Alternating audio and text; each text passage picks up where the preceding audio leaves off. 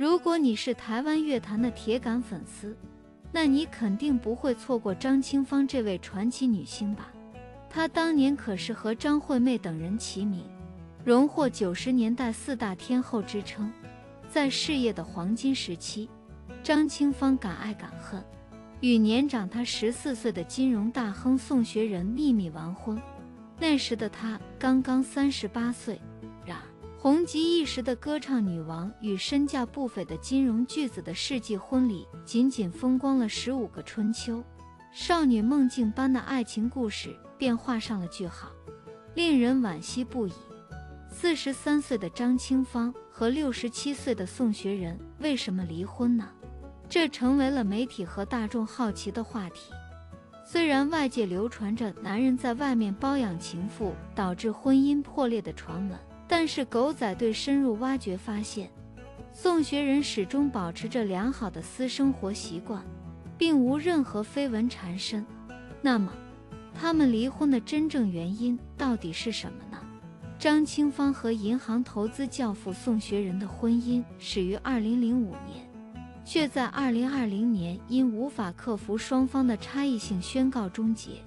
长达15年的婚姻生活就此落幕。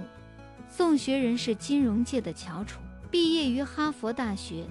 是高盛在台湾的首任合作伙伴，更是亚洲区副董事长，可谓是上流社会的佼佼者。他的朋友圈涵盖了柳传志、郭台铭等商界巨擘。张清芳通过好友综艺教母张小燕认识了宋学仁，仅仅相恋1年就火速嫁给了对方，共育有2子。尽管外界评论其嫁给了豪门，但张清芳却霸气回应道：“我确实嫁得不错，但是我并不觉得自己是嫁入豪门。我认为我们之间的婚姻是平等互利的，而不是我高攀或者他屈尊。”然而，这场婚姻生活给张清芳带来的遗憾远超过人们的想象。新婚伊始，他就察觉到了宋学仁强烈的掌控欲望。婚后公开活动大幅减少，因为宋学仁不希望自己的妻子在公众场合频繁亮相，甚至在宋学仁年事已高，需要住院疗养之际，期望妻子陪伴在旁。虽然张清芳深爱音乐，但为了顺从丈夫，她不得不放弃自己热爱的职业，回归家庭，做起了贤妻良母，过上了常人难以理解的保姆式婚姻。她的生活中只有儿子和丈夫，连出门都要看脸色行事。严格地说，宋学仁对待张清芳并不差，动辄挥金如土，房产赠送也是毫不吝啬。然而，物质的满足终究不能弥补心灵的空虚。张清芳不堪忍受这种束缚，最终选择离婚来寻找自由。在双方发表的离婚声明中指出，二人流失婚姻的原因在于无法克服彼此之间的差异，尽管曾经尝试挽救关系，却未能奏效。据悉，二人早已达成离婚共识，并计划在近期利用孩子放假期间完成相关法律手续。尽管声明中呼吁外界不要妄加猜测二人离婚的具体缘由，但消息曝光之后，各种离奇传言接踵而来。据知情人士透露，这段15年的婚姻背后隐藏着宋学仁对张清芳近乎苛刻的管理方式。宋学仁作为银行业的领军人物，对细节有着近乎偏执的追求，甚至比处女座还要挑剔。对张清芳的要求自然也相当严苛。曾经有一回，张清芳竟然不幸地把吐司给烤糊了，结果宋学仁勃然大怒，二话不说就把这片冒烟的吐司丢进了垃圾桶，完全忽略了身旁的妻子，让人心疼不已。这些年来，张清芳每天早晨7点钟就要起床，先是陪伴着丈夫和孩子享用早餐，然后马不停蹄地去采购食材、下订单、挑选水果、接送孩子上下各种才艺班、筹备宴请宾客等等，一大堆琐碎的家务活压得这位女子几乎喘不过气来。然而呢，像那种大家熟知的豪门贵妇身旁，不都是围着几个佣人忙前忙后的？难道说张清芳嫁给的就是一个假的豪门家庭？记得初婚之时，那时的张清芳并没有完全淡出娱乐圈，偏偏宋学仁强制命令她每天比自己早1小时回家，理由竟是为了迎接她下班。天哪，这也太苛刻了吧！宋学仁对妻子的要求严苛至极，对于孩子的管教也是毫不手软。汤要用汤匙舀着喝，不能随便用碗灌嘴，而且饭量也有规定，少吃1口都会惹得他面露愠色。孩子看见母亲常常盘腿就餐，感觉挺有意思，于是跟着学样，结果却遭到宋学仁的严厉斥责。更过分的是，每当孩子学业不佳时，宋学仁都会全怪到张清芳头上，将满腔愤懑全都发泄出来。面对这一切，张清芳总是选择默默承受，因为她不擅长与丈夫硬碰硬。但是在某个访谈节目中，当她只能苦笑叹息，这到底算什么日子呀？那一瞬间，所有人都感到了深深的无奈和悲哀。那时候的张清芳虽然已宣布息影，但心中的那份热爱却从未熄灭。于是她决定举办一场演唱会，邀请好友兼音乐创作人李宗盛担任音乐总监。这时丈夫宋学仁不禁疑问道：非要这样不可吗？而张清芳则坚定地答道：有这个必要。为了让丈夫点头同意，张清芳不惜坦言：若非我是张清芳，你又怎会爱上我呢？最后，尽管演唱会顺利召开，然而歌单却需经由宋学仁审核，所有歌曲不得涉及彼此间的感情故事，甚至歌词中都不能出现爱情这类甜蜜的词汇。仿佛历尽沧桑的岁月，张清芳竟忍耐了整整15年，这足见其坚韧无比的毅力。然而面对如此挥之不去的沉重阴影，即便苦心经营了长达15年之久，张清芳也渐渐感到身心俱疲，终于无法再忍受下去。朋友们得知此事后，纷纷感叹，她终究还是忍不住爆发了。当时的张清芳已经53岁高龄，在人生的后半段才选择离婚，看似有些凄凉。然而换个角度来看，她终于摆脱了宋学仁的掌控，开始过上向往已久的自由生活，这何尝不是一种解脱呢？这段婚姻的终结并非是双方协商达成共识，而是张清芳主动提起诉讼。这无疑暗示着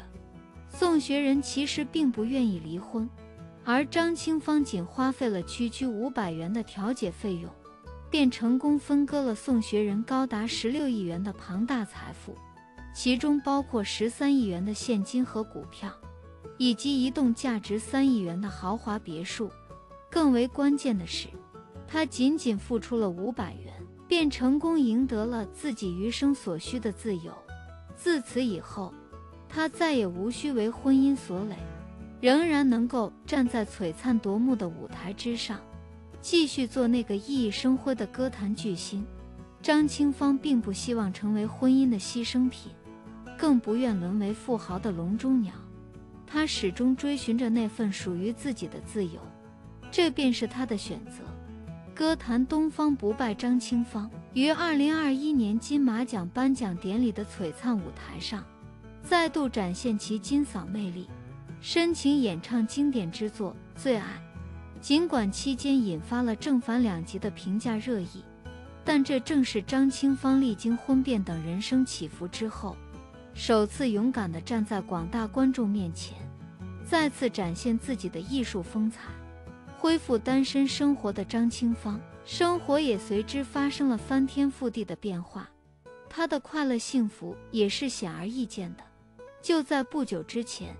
她与闺蜜们在豪华住宅内欢庆生日，众多名流贵妇如关颖、孙芸芸等盛装出席，共襄盛举。这所豪宅坐落黄金地段，价值昂贵，视野广阔，且装修精致非凡，连一向追求高品质生活的观影都禁不住感叹，这房子实在是美丽至极。当张清芳宣布离婚的那一刻，许多人都对她的决定感到疑惑不解，无法理解为什么要舍弃这么多年的婚姻生活。然而，今天的张清芳焕发出一种全新且蓬勃向上的生活活力，与母亲共享天伦之乐，与闺蜜定期相约碰面。更令人吃惊的是，她竟然重返舞台，展现歌手风采。这或许才是她内心深处真正向往并为之奋斗的生活方式。回首张清芳的演艺生涯，那些过去的荣耀时刻历历在目。那时的她在台湾歌坛的地位崇高，堪称实力派歌手的翘楚代表。她用美妙绝伦的歌声征服了无数台湾歌迷的心灵，成为那个时代音乐的象征。从小就热爱唱歌的张清芳是张家的小才女，在父母的全力支持与精心培育之下，她的歌唱天赋得到了淋漓尽致的发挥。1980年，年仅初中生的她已经能够独自拿起吉他，模仿美国乡村音乐自弹自唱，风靡了整个台湾校园。1984年，18岁的张清芳一鸣惊人。作为一名在校大学生，她在第1届大学城歌谣比赛中荣获最佳成人礼，凭借一曲曾经拥有过勇夺桂冠。一年，张清芳签约点将唱片公司，正式以歌手身份踏入演艺圈。1985年10月，她的首张个人专辑《激情过后》一经推出，即以30万张的销售佳绩首度问鼎市场。90年代的台湾歌坛无疑是属于张清芳的独领风骚。凭借那天籁般的动人嗓音，她一举横扫各大歌曲排行榜，收获无数荣誉奖项。她在乐坛的卓越表现犹如一匹狂奔的黑马，深受听众喜爱，